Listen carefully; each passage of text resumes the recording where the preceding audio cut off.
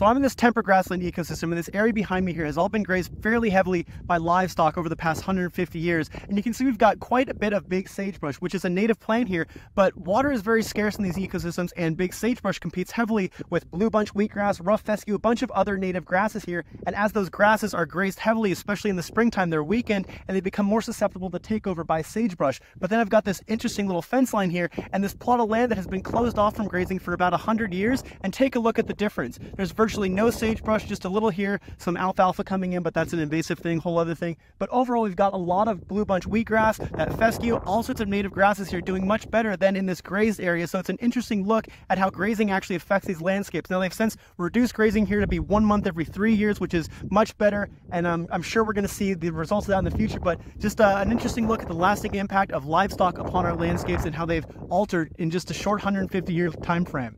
Pretty wild.